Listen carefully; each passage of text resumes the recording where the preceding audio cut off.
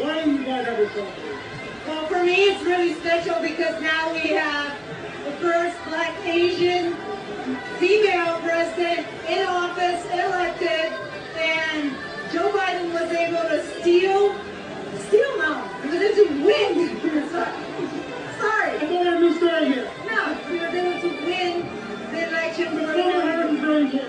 Yes. We have put together, I think, the most extensive and inclusive voter fraud organization in the history of American politics. And James, the only thing I'll cite, there's no right, there's no left. It is the state versus you. As a Canadian in Japan and an anarchist, I am fighting every urge and inclination that I have to simply poo-poo all of this and say, who cares?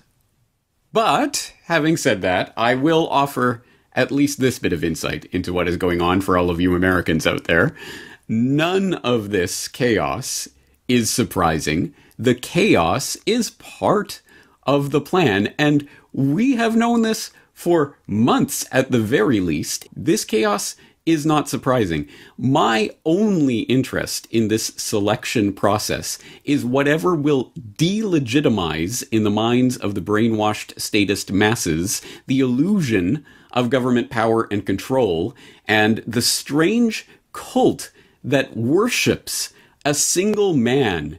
This man or that man is going to be the leader of 330 million people and will govern the country and tell the country what to do and be the person that decides everything, which we all know. Everyone who is watching us right now knows that is a total lie, a complete lie. The puppets in office have their strings pulled by the bankers who control the system. We all know this, but every 4 years, people lose their collective mind playing these stupid games, winning stupid prizes that they've already told you are going to come. They've told you about the chaos. They are planning for this selection, and everyone puts all of their energy, their psychic, mental energy, and invests their identity in this stupid charade every 4 years.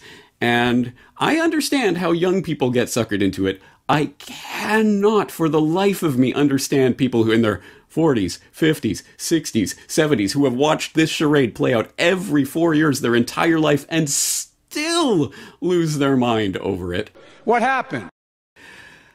At any rate, I don't care whether it's douchebag or turd sandwich that gets in. The only thing that's of interest here is the way it plays out in the public consciousness, and that's up to us to decide, not whoever is in whatever political office. But it's those little steps along the way when you realize, hey, you guys don't even follow the rules of your game that you've set up, and you slowly lose any faith and trust and belief in the holy religion of the state.